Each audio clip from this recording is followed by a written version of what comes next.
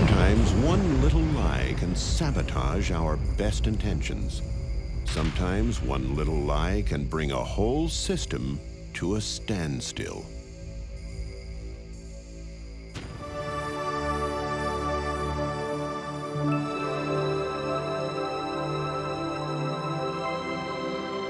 It has stood the test of time. God's book, the Bible.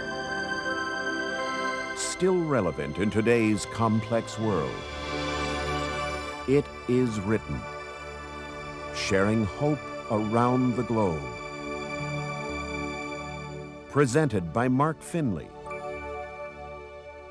Little lies, big disasters. All you have to do is click on a little icon right here, and zap, you get all your incoming messages. It happens all the time these days, of course. We're connecting to everyone through email. When I travel, I take my computer so I can keep in touch through email. But something else has been happening that can turn this simple exercise in communication into a disaster. Some emails we receive have file attachments, like this one.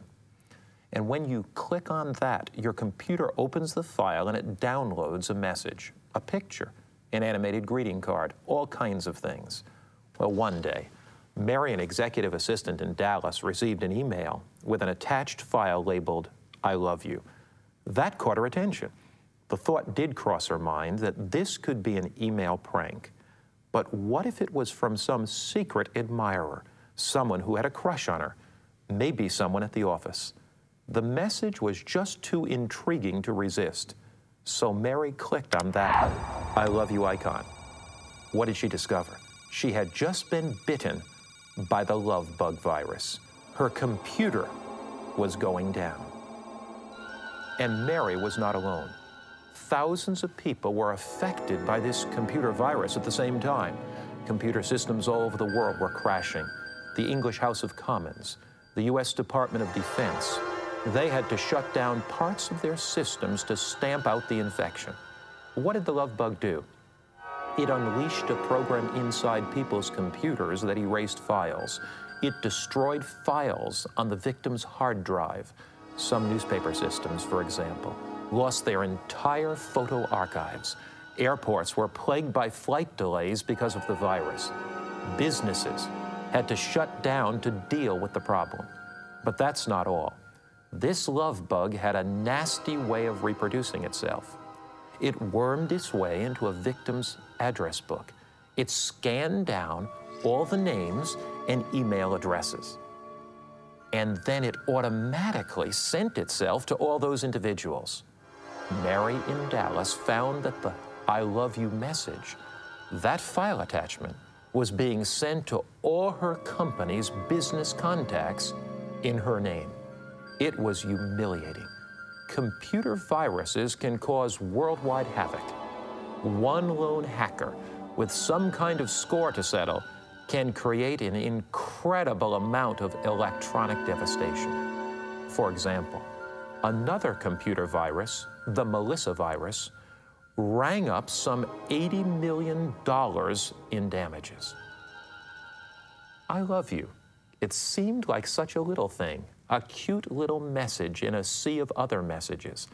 It was a little lie, but it mushroomed into a big disaster. Little lies can produce big disasters. We are becoming more and more aware of that in our computerized world. And you know, our heads and our hearts are vulnerable in a very similar way. They can be affected. The information inside of us can be distorted. Sometimes we, too, allow little lies into our minds. They may not seem very important at first, but those lies can take root. They can start undermining our beliefs. They can start sabotaging our principles. Paul starts out the book of Romans by dealing with the basic human sin problem. And he talks about what can happen when we allow an unexamined assumption to settle in our minds. The Bible says in the book of Romans, in chapter 1, "For although they knew God, they neither glorified him as God nor gave thanks to him, but their thinking became futile, and their foolish hearts were darkened. Paul here speaks of individuals who have evidence that God is real, but they turn away from that evidence. They refuse to acknowledge Him in their lives. As a result, false beliefs darken their thinking, distort their thinking. They start making foolish decisions. Unexamined assumptions, little lies can produce big disasters. Let me give you some very, very practical examples. How about this one? God is holding something back from me. Does that sound familiar? It probably doesn't, because this is a belief that few of us consciously acknowledge, but it's there at work all too often. This lie is triggered every time we feel the strong pull of temptation, every time we entertain the urge to do something that God says is wrong. We may give assent to the fact that God has our interests and our best interests at heart, and that's why He gives us moral principles. But in the back of our mind, we're wondering, maybe God is holding something back. It happened to Eve in the Garden of Eden. She kept looking at that forbidden fruit. Maybe God is holding something back from me. It happens to the man lingering by the flashing neon sign, exotic dancers. Maybe God is holding something back. It happens to the woman who wants to respond to the guy at the office who keeps flirting with her, who seems much more charming than her husband. Maybe God is holding something back. Now, if we were to take this belief out and stand it up in the light, we'd quickly disown it. Why? Of course the God of heaven is not denying anything good to us. That's ridiculous. He loves His children. But as a hidden assumption, this ridiculous attitude can go on tripping us up indefinitely. We give our assent in the pressure of the moment. We buy into the hoax. We sin. And then the lie burrows back deep into our minds, out of sight, waiting for its next opportunity to nudge us off track. Little lies can produce big disasters. Here's another virus that gets into our heads, like some of those computer viruses. Many times when tempted to do wrong, we'll tell ourselves very quietly that this is just a little misstep. It's no big deal. Why be troubled about it? Why be bothered about it? It's just a very little thing. We try to focus on the act itself and cut it off from its results.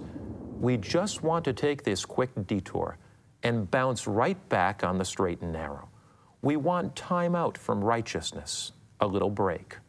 But of course, that's the same old excuse our habits always make, just this once, week after week, year after year. As Samuel Johnson wrote, the chains of habit are generally too small to be felt until they are too strong to be broken. Did you get that? Chains of habit, like little strands of tape, one placed around our wrist, easily broken. Second placed around our wrist, easily broken. But when you continue to tape the wrist, that wrist will be firmly held. Sin is like that. One strand, a second strand, a third strand. Again, if that little lie really came out in the open, we'd quickly disavow any knowledge of its activities. It doesn't hold up in the light. Sin always matters in God's sight. C.S. Lewis wrote in the Screwtape Letters, "The safest road to hell is the gradual one, the gentle slope, soft underfoot, without sudden turnings, without milestones, without signposts. Little lies can produce big disasters. And little lies tend to cluster around the weaknesses in our lives. They gather around specific problems. Little lies like, shouting makes me more of a man. Or I'm moody because I'm a woman. Or how about this one? Other people should meet my expectations. Little lies give aid and comfort to destructive habits. Little lies can produce big disasters. So what should we do about them? How can we keep these viruses from infecting us, from wreaking havoc in our minds? Well, remember this one thing. Lies keep working because they remain hidden, because they remain unexamined. They thrive when kept in semi-secrecy. So we need to throw a spotlight on them. We need to drag them out by the scruff of their neck and tell them off. Unless we consciously deal with these attitudes, they will continue to sabotage our best efforts. Too often, we'd rather not look at the lie that's giving aid and comfort to some habit. A man once made a pledge to his priest that he'd abstain from alcohol, but then he became terribly thirsty and slipped into a tavern. He ordered lemonade. As the bartender was preparing the drink, he whispered, "And couldn't he put a little brandy in it?" All unbeknownst to myself. What deception. Sometimes we don't want to take responsibility for those self-serving ideas that have slipped into our subconscious, all unbeknownst to ourselves. So what we need to do is this: expose the lie to the light of day. Expose yourself to the light of God's truth, the light of His Word. See, God's Word is a moral revelation that throws light on our conduct. God's Word reveals truth. It reveals what's right, and it reveals what's wrong. Our lives may not be in harmony with God's Word, and we may deceive ourselves thinking that our lives are just fine. But when we come to God's Word and we see righteousness, we see truth, we see God's law, we see God's Word, God's Word exposes us to ourselves and to the lies that we've accepted. There is a wonderful promise God gives us about how we can counter lies, how we can keep them from sabotaging our good intentions. It's found in Hebrews chapter 8 and verse 10.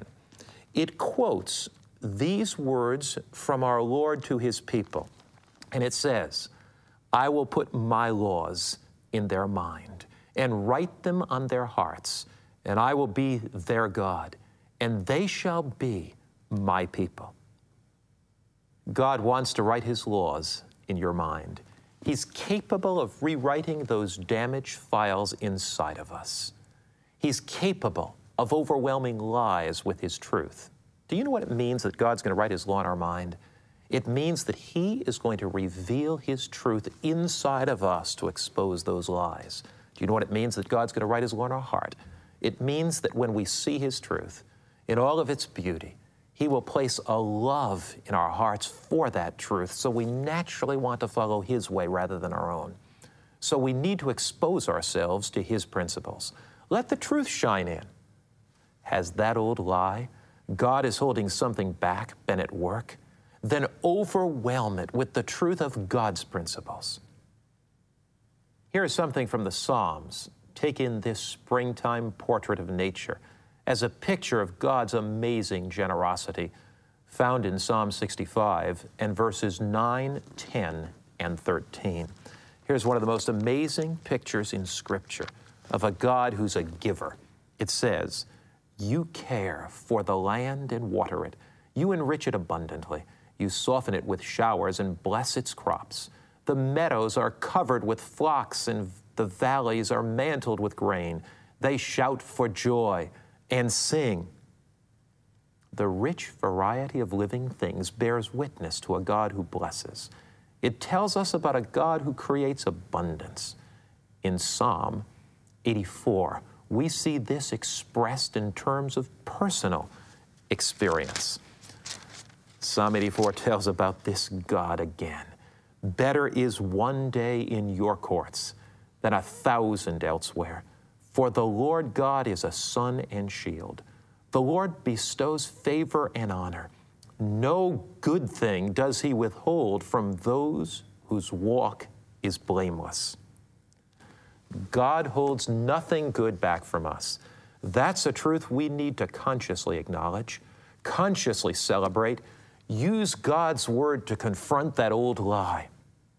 My God opens his hand and satisfies the desire of every living thing.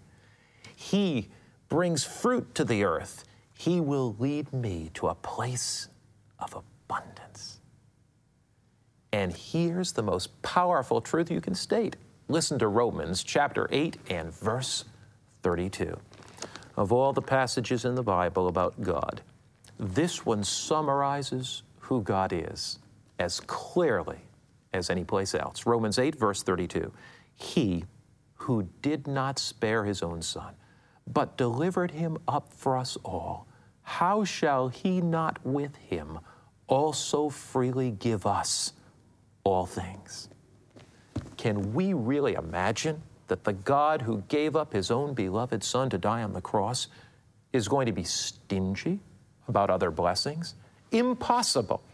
He already emptied heaven. He already emptied his own heart. God is not holding back. There's no sin that can offer something better than what God has to give. So acknowledge clearly what you do believe. Your beliefs had better stand at attention and be counted. Otherwise, they'll be silently replaced. Truth affirmed counters that lie. That virus, God's truth affirmed, sets you free. How about that other common lie? That belief that this wrong is just a little misstep. No big deal. Just a temporary little detour. Well, we've got to drag that assumption out of the closet. We've got to bring it out into God's light. The truth we must challenge it with is this. Two paths diverge at our feet. We have to make a choice about who to serve, and our actions take us down one of two roads. Here's something important to know from the book of Proverbs, chapter 4 and verses 18 and 19. The path of the righteous is like the first gleam of dawn, shining ever brighter till the full light of day. But the way of the wicked is like deep darkness. They do not know what makes them stumble. The road to light and the road to darkness. There really are two ways. One leads us closer to God, the other leads us away from God. And Scripture passages reinforce this point of view. The Bible writers try to help us look beyond this present temptation. What does it lead to? What's the end result? God's not going to cancel our ticket to heaven every time we take a sinful detour. But He does want us to concentrate on what our action says, what direction it points toward.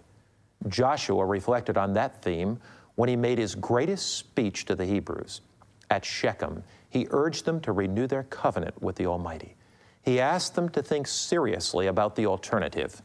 We find that speech in Joshua chapter 24 and verse 15.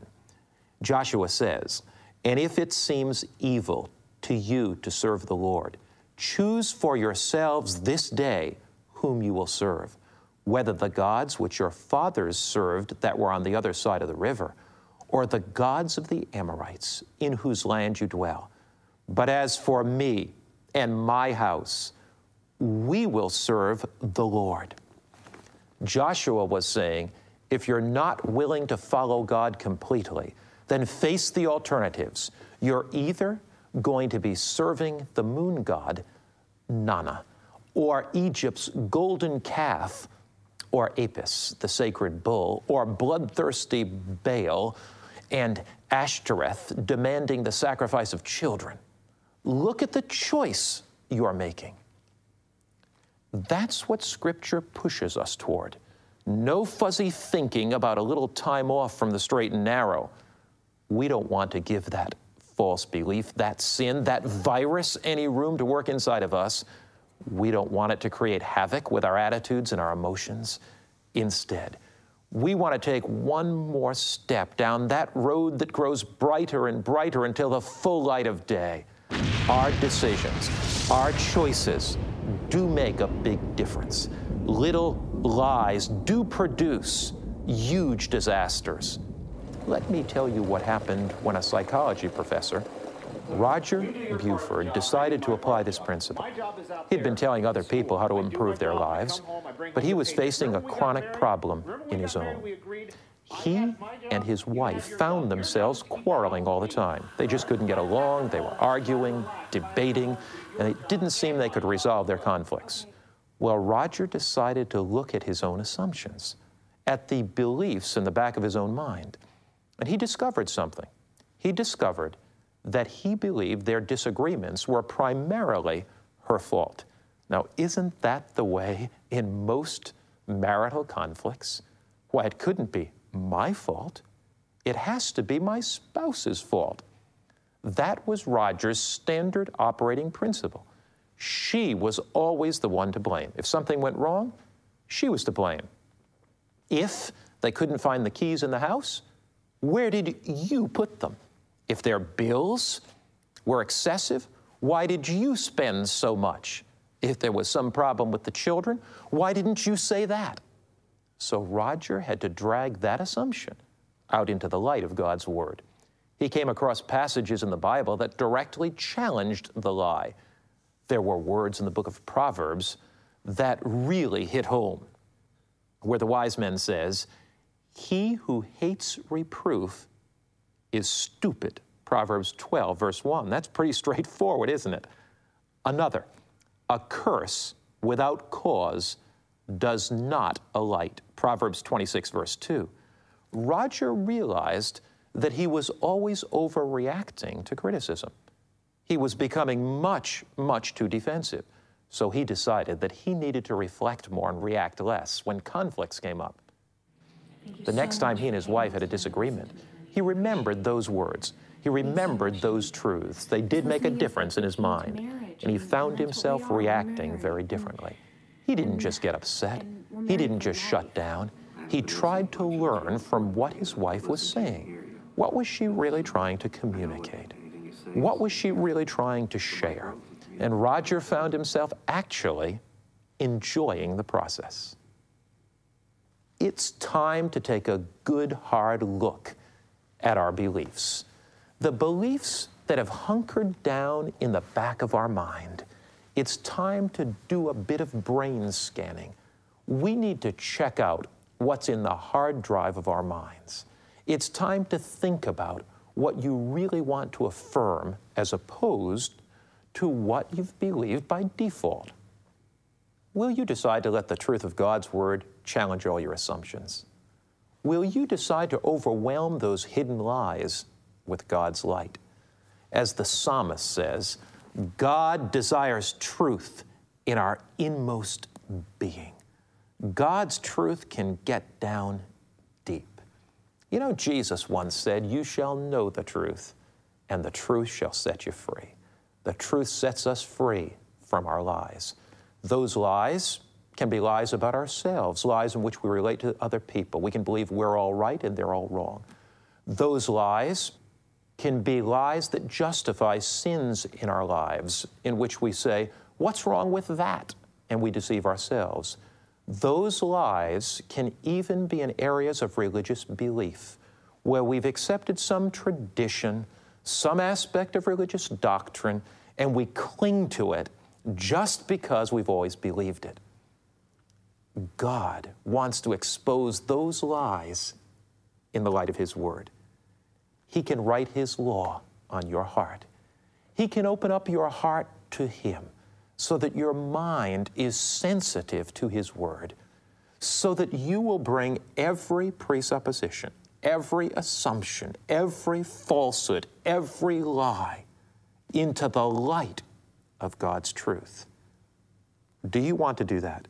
Do you want to say, "Dear Lord, whatever assumption I have, whatever lie I've been cherishing, whatever falsehood I've been embracing, oh God, I need your truth.